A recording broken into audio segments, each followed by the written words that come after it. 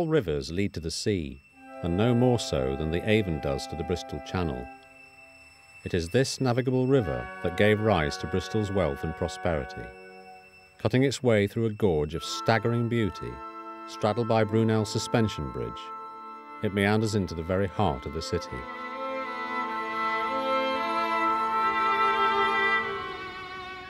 The city is famous for its maritime history. John Cabot sailed from here in 1497, discovering the northeastern coastlines of Canada and North America. It's home too to that famous wrought iron ship, the SS Great Britain, and more recently to the replica of John Cabot's Matthew. But I want to talk about some other boats, perhaps not quite so grand, but nevertheless important in the role that they played in the success of this busy trading city.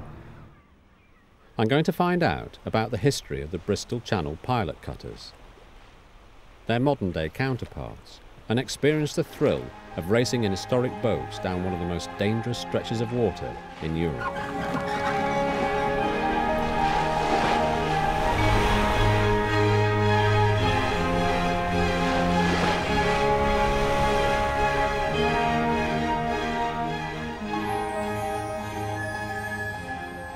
Bristol has needed pilots since John Cabot's time, but we're going to pick up the story at the turn of the 20th century, when the pilot cutter boats were being built.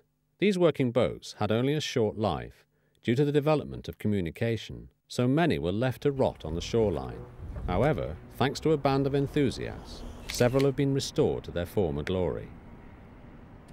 Two of them are Dickon Priddy and his wife Jan, who have spent years working on a 100-year-old boat called Peggy. They have been preparing to take her out of winter hibernation in preparation for the summer, and I was invited to join them for a trip down the Avon Gorge.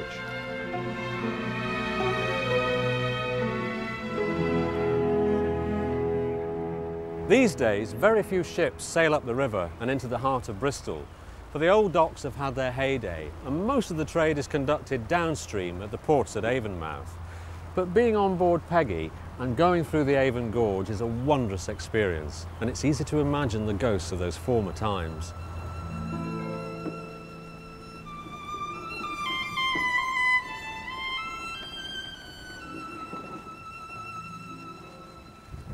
When did you first hear about her? She was for sale in Bristol, and the first time I set eyes on her, I thought, yes, what a fabulous looking boat. And how long ago was that? That was very nearly 30 years ago, 29 years ago this year, yep. I didn't really know anything about pilot cutters then, and that's only something I found out subsequently. She was built in 1903 for a pill pilot, and she was built by Rolls, the best pilot cutter boat builder, I think. She was seeking ships down around Lundy from 1903 onwards. The Bristol Channel is notorious for its heavy seas, so wind against tide, you get tremendous seas off the headlands there, so they were very seaworthy boats. They also were in competition with each other. They would race each other out to try and find the ships first. The sailing fleet of pilot cutters didn't exist anymore after the First World War. Can I ask, I mean it was 30 years ago, how much did you have to pay for her? The asking price was £3,000 then, which was probably a little bit high. There was somebody else who was interested in buying it but was having a survey, and I said to the owner if by chance they didn't buy it, I would definitely pay him the asking price, and I had to have the boat without a survey. That was very brave. Was really, wasn't it? And of course she was quite ripe then, that means rotten. She was just about 70 years old then, now she's just coming up for 100. The previous owner had done some work to keep her going, but there was still a hell of a lot of rotten wood in her. I was quite a novice and wasn't really that worried about that. So this really has been a labour of love. It has been over the years, yes. After all these years, I still can come over the hill and see her anchored in the bay and think, what a wonderful boat. And so that it has been a love affair right the way through with the boat. Every year, the Pilot Cutters Association organises a series of races down the channel. This tests their skills and mastery of the boats, replicating the techniques of the old pilots, for whom speed was everything. I mean, do you take this race seriously? Anybody who's racing and doesn't say they're taking it seriously is a liar. It's always nice to win a race. The greatest thing is to see these old pilot cutters in a fleet again and out there again Yeah. and sailing as they used to do competitively.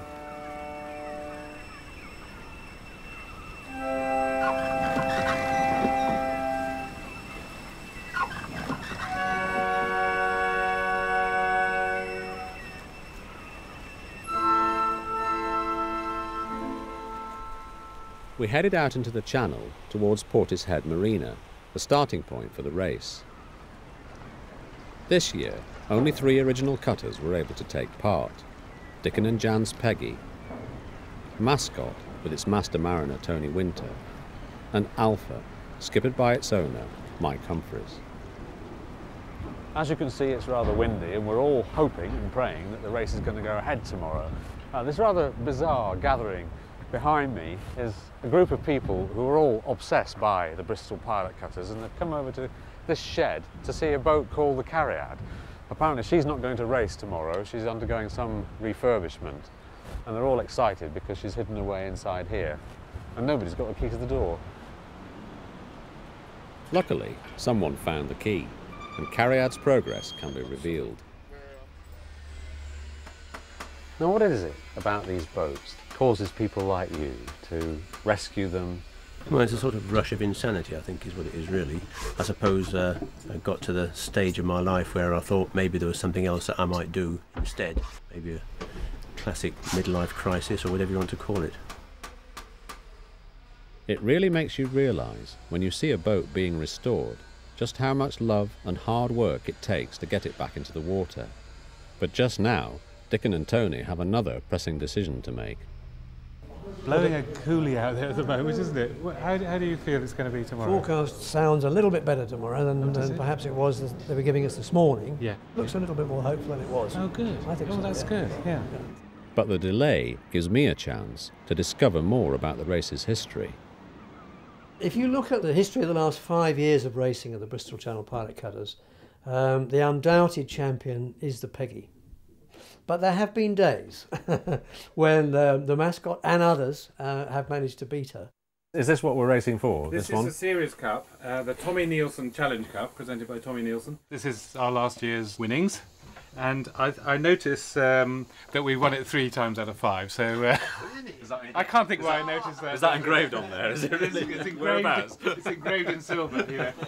The owner and master sails so extraordinarily well. He's mastered the boat completely. I think tomorrow probably will favour Mascot. It's going to be rough, and we're going to have to reduce sail quite a lot. So in the past, realistically, Mascot has won when we've reduced sail. It's 6 o'clock in the morning, we've all been up for hours, and I'm beginning to realise that sailing is a little bit like photography or fishing. It's full of frustration and disappointment. You look like you're about to announce a change of government or something. Yeah. Bad news? Yeah, we're not sailing today, I'm afraid. Naturally, it's a big disappointment, but although conditions look relatively calm in here, a Force 8 is blowing its way up the channel. Of course, in the old days, when your livelihood depended on getting out there in the channel and finding a ship, you wouldn't think twice about the weather. Come hell or high water, you would be out there. This is different. I mean, these boats are not so much mollycoddled, but they have to be looked after. So while we waited for the weather conditions to change, I thought I'd find out how things are done today. Legally, large ships are required to employ pilots to get them safely into port, and in part 2, we'll see how it's done.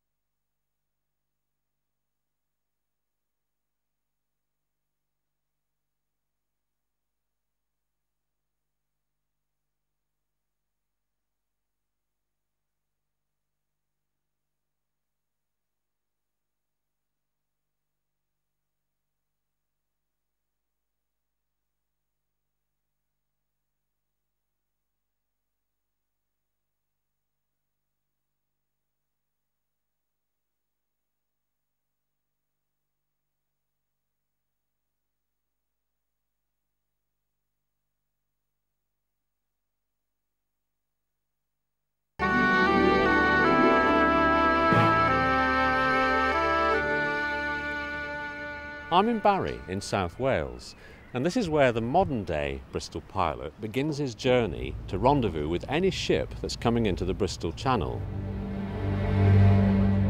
The Port of Bristol can guarantee a 24-hour, 365-day-a-year service for any ship wishing to come into port. Despite all this modern technology, there is still only one way to transfer from one boat to another, and that is to pull up alongside in midstream. The Bristol pilot's quite used to it, but it looks a bit tricky to me, but anyway, I'm going to have to do it. 100 years ago, the pilot would have transferred from the cutter into a small punt and row out to the ship. Today, a powerful motorboat takes its pilot alongside. Climbing on board is Nairn Lawson, a pilot with nearly 30 years' experience. Morning. Good morning, sir. With the pilot safely on the ship, the link-up boat returns to Barry to await the next exchange. And here on the Triumph Ace, a member of the crew hoists the flag to indicate the pilot's aboard.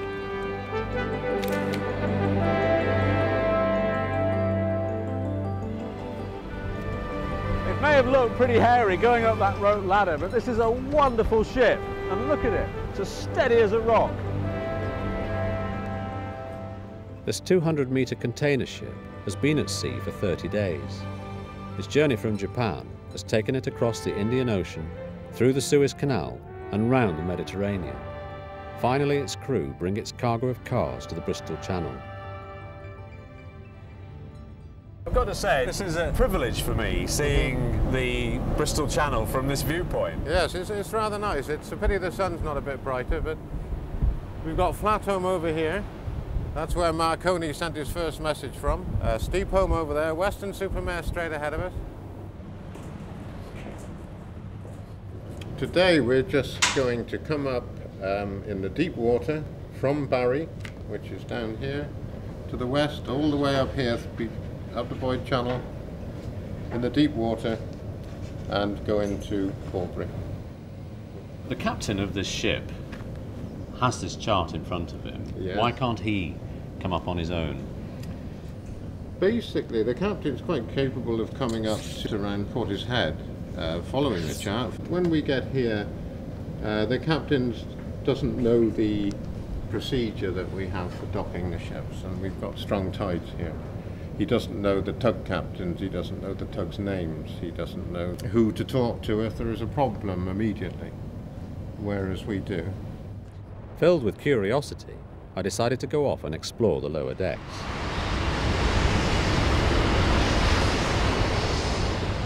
In the bowels of the boat, the engine room is immaculate, if somewhat noisy. But just 2 floors up, it is a totally different experience. This ship is so surreal. Apparently it will hold 5,600 vehicles. I wonder what the older Bristol pilots would have made of this. Some of the chaps that own the old boats tell me that the old Bristol pilots were a very proud bunch. You know, their chests were puffed out and their arms folded. I mean, is it still a glamorous job? Yes, it is fairly glamorous. People, you're very welcome when you come on board a ship. Right. Full ahead, sir, please. Full ahead. In company, people find out you're a pilot, they want to talk to you about the job because it's an unusual job. But we certainly don't have the power that the old fellas used to have. The closer the ship gets to Portbury, the greater the need to communicate with the signal station at Avonmouth. Adrian Smith, a marine officer, explains. This is one of the busiest ports in Britain and one of the fastest growing ports in Britain. We have many considerations to deal with. We have to deal with the second largest rise and fall of tide in the world. All vessels need to move within a certain tidal window. My job differs from the pilot. I'm responsible for the whole of the tide to make sure that all vessel movements are coordinated. The pilot is more responsible for his own vessel. Yeah, morning Alan, we're on the way up now. Should be at Portishead Point about 10:45, 10:45.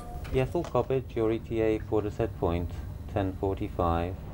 As we round Portishead Point, the tugs, under the radio control of the pilot, manoeuvre themselves into the best position to help the ship to proceed. So this is another of our tugs, is it, coming yes, here? he's going to push on the side. The forward tug is fast, the after tug is fast, and this one is going to push on the side, and I'm going to have to go in the middle. Right, I won't interrupt you now.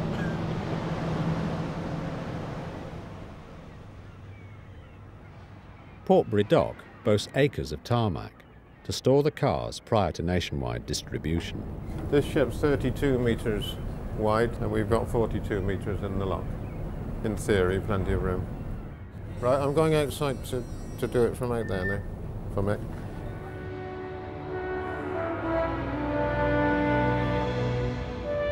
Piloting ships up the Bristol Channel is a wonderful job. Shipbuilders spend a lot of money on ships for me to play with. So it's one of the best jobs in the southwest, certainly.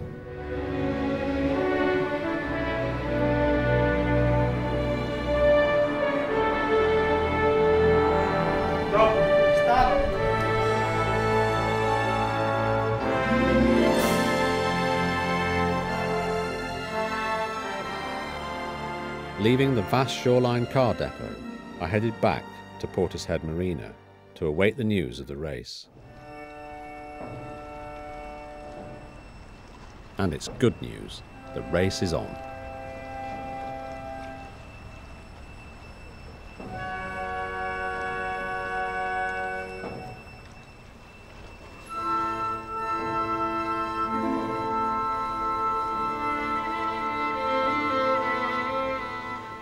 It's just gone 7 in the morning, and the pilot cutters drift towards the lock. The skippers are making their plans. The adrenaline is starting to flow, and they can't wait to get out into the more taxing waters of the channel. We'll leave the marina here on top of the tide, 7 o'clock in the morning, and we will sail down across an imaginary line.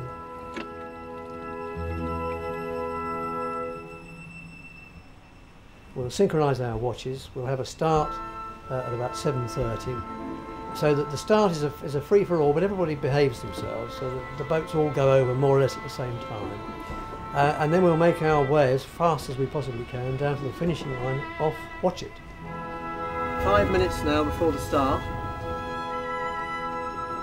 I think we're all right. I think it's going to take us about 4 minutes to get down there. We're going to have to wind in about 3-4 minutes. Just so you know, but it'll be a short board and then there'll be another one. So, no, the green one and the pier head. For 2 minutes. No, we got 3 minutes. Look at this now. Dun, dun, dun, dun. It's like the kneading line. And we're off. It's gun time.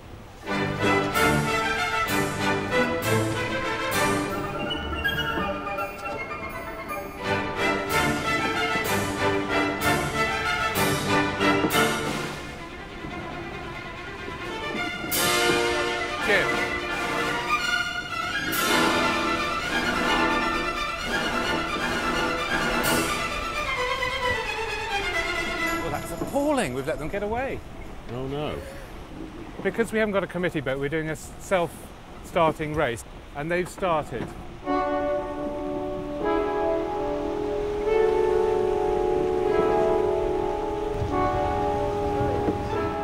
Well, fortunately we were first over the line, although we were 2 minutes after the starting time. We're in the lead at the moment, but probably not for much longer.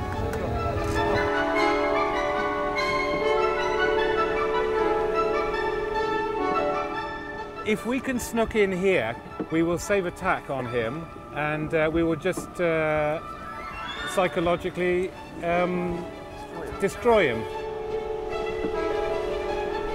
The water is going to start to flow out of the channel in a minute. Right. And it's going to thrust us down the right direction, which is pushing us up to windward. Now, a sailing boat will sag off this way, but we're going to be artificially pushed up to windward, so we're going to have a magic performance, you know, or we're going to be on the rocks.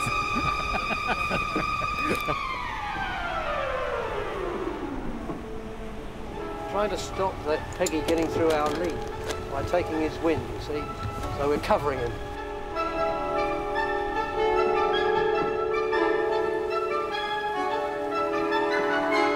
Here comes the rain, every photographer's nightmare.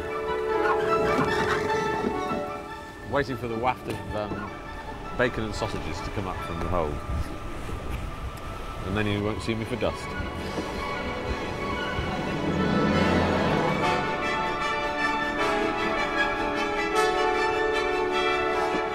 Peggy's tacked close inshore and she's got the early tide going down channel, but I think she's gone too far in now. We're going to cross tacks with her in a minute and I think we'll probably be ahead.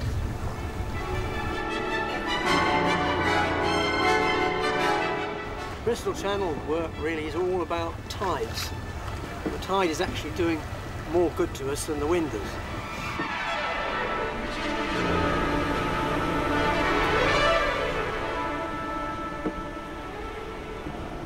Dickon decides he's sailing too close to the land and refers to his chart to work out the next move. Could you? Yeah, we got.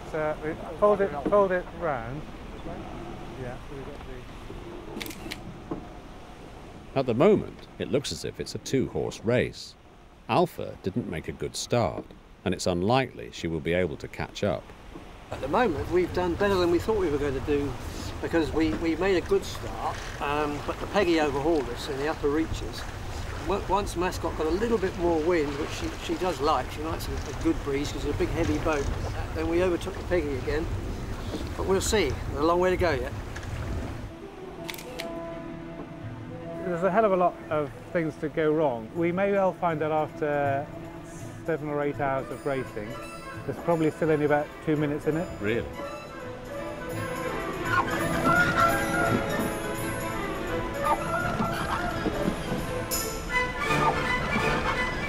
How about that?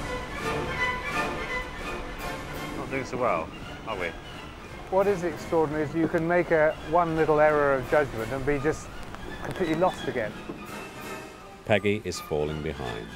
Things are not looking good for Dickon. Peggy, Mascot, are you happy that we finished the race to windward on the 1:30 deadline, or do you want to carry on down to Lynmouth to the Sandwich Buoy? Okay, we're talking about opening the beer. 3 cheers to Mascot for a very good race. Over. Hip hip! Hooray! Hooray! Hooray! Oh, that's good news. Well done, everybody. Thank you very much indeed for your valiant efforts.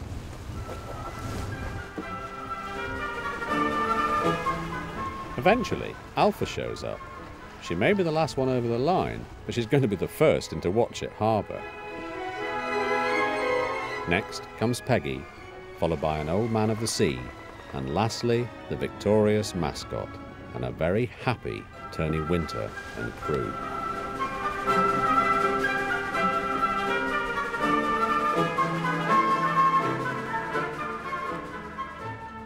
Mascot raises its colours, and Tony starts to pour the celebratory drinks.